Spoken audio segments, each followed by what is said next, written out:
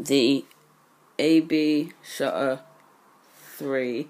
It's a Bluetooth remote for like phones and iPads and whatever. So like if it's an Android thing that you're doing, that one, you press that, so like that switch turns it on and you press that. But if it's iOS like mine is, then you press that, and if it's on picture, then it'll take the picture for you. So if you've got something to prop it on, you can just do that. And like in videos, you can so if you're recording a video and you want to end it without going up to the thing you're recording on and pressing the end button or whatever it is on whatever device you're using, you just press that and it'll stop. So you don't have to look like a noob going up to the thing in the video. So yeah, I think it's pretty cool. I like it. So wait, let me get the things for it.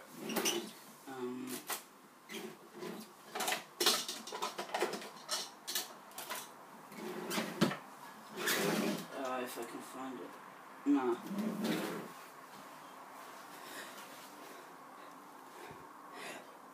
I had instructions for it so I could explain it, but you know, whatever.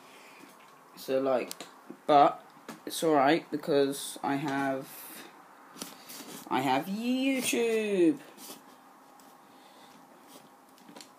So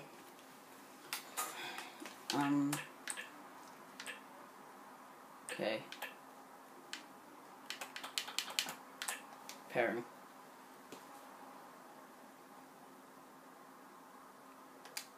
Okay.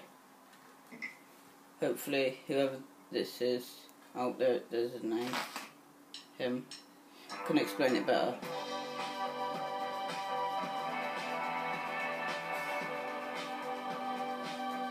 So you connect it through Bluetooth.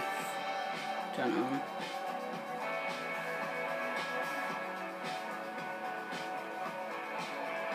There it is. Just press it.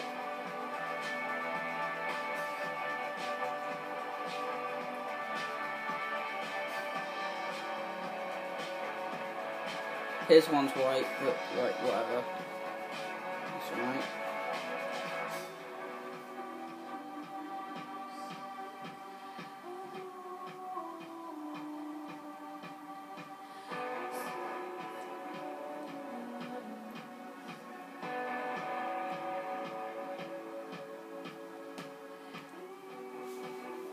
Like it says. Oh, sorry.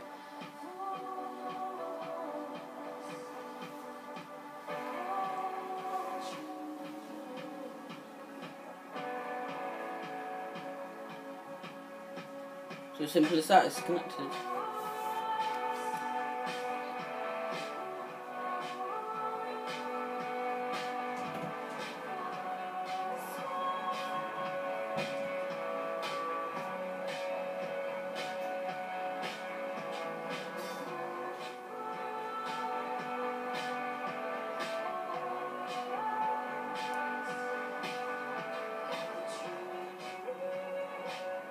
In the video, he only showed you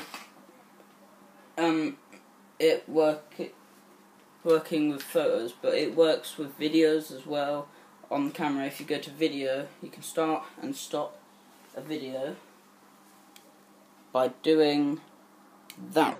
And to make the video play again, just do the same thing. 3, 2, 1, and the video is unfrozen. So, simple as that. I got it with a little flexible tripod that I bought, but altogether that was like £9, so just that on its own with the instructions will probably only cost like £3 or £4, so yeah, I think it's pretty cool.